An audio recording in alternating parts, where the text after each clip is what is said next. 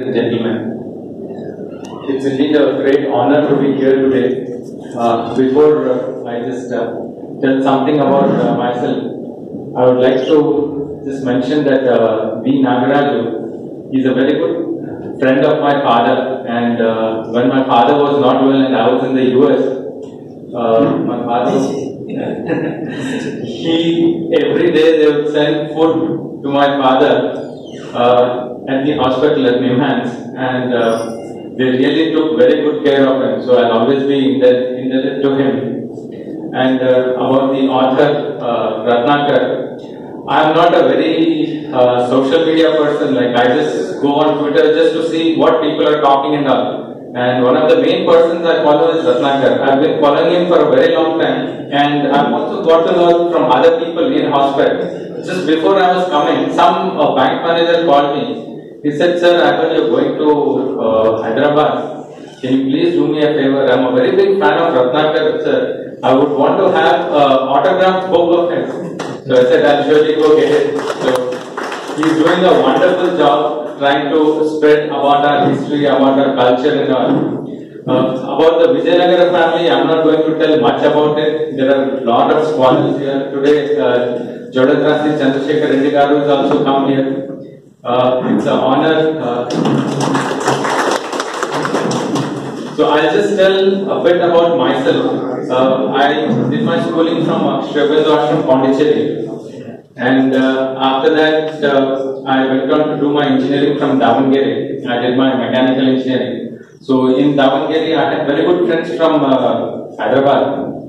So my parents had named me Krishna Devaraya, but once I came to Davangere, my friends over here, they changed it to KD. So I am mainly known as KD now than Krishna Devaraya.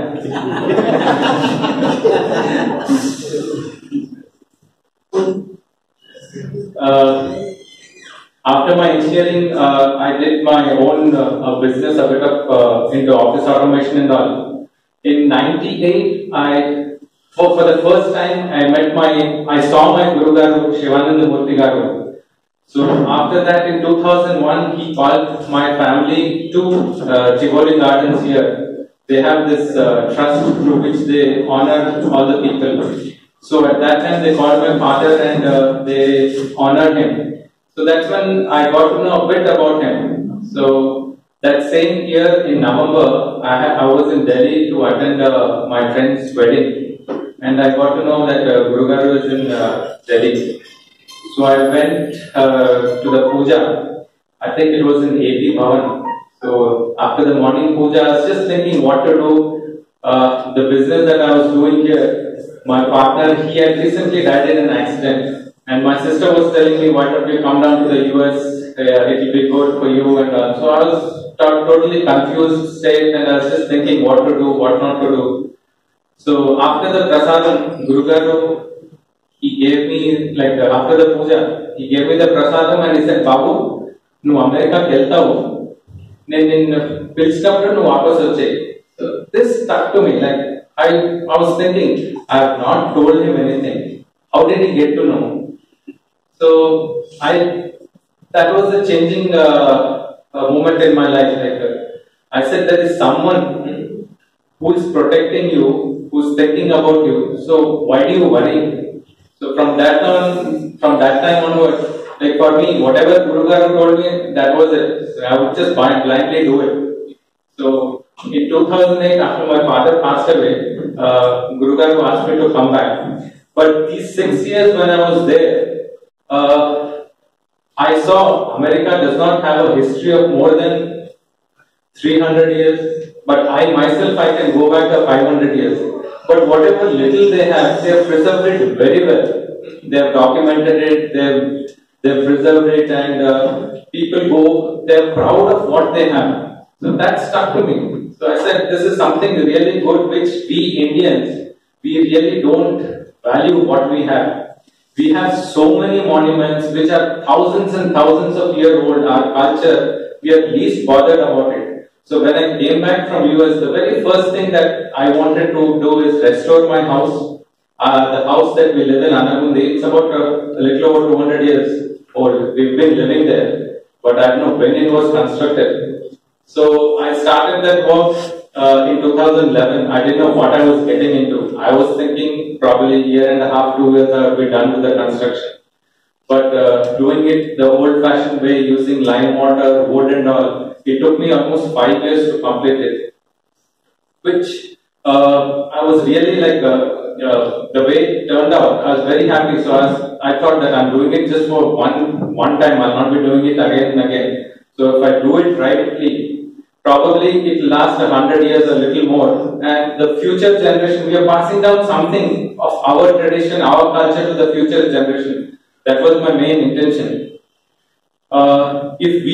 What I feel is, if we don't take pride in our culture, our heritage, nobody else will take pride in that. So it is our duty to pass this on to our future generation.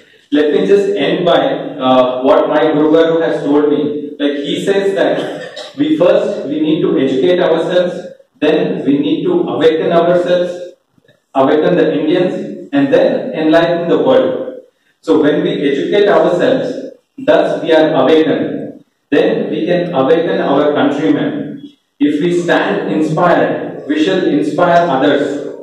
It is by understanding the greatness of Indianness and practicing it that we can awaken the spirit of Bharatiyata in our countrymen. We must have pride in our heritage. We must feel fortunate to be the children of Bharat Mata.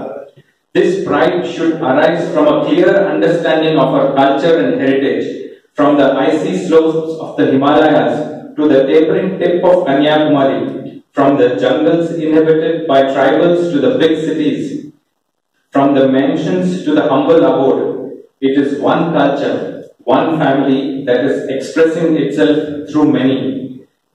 This underlying unity that sustains the surface diversity is the beauty of India. Today, we stand bereft of this knowledge, as we have allowed ourselves to be swept away by the utterly materialistic design of the West. We have all the facilities, but we have become weak. We have tons of money, but we do not have peace. We come from a very highly sophisticated lineage, but we have no knowledge about it. Without this knowledge, we cannot call ourselves educated. It was there. It existed. We only have to get it back. Today will be history tomorrow. We as citizens should feel our responsibility towards our nation. I thank you, the organizers, for having invited me. It's really an honor, and I thank all of you for having come to this function.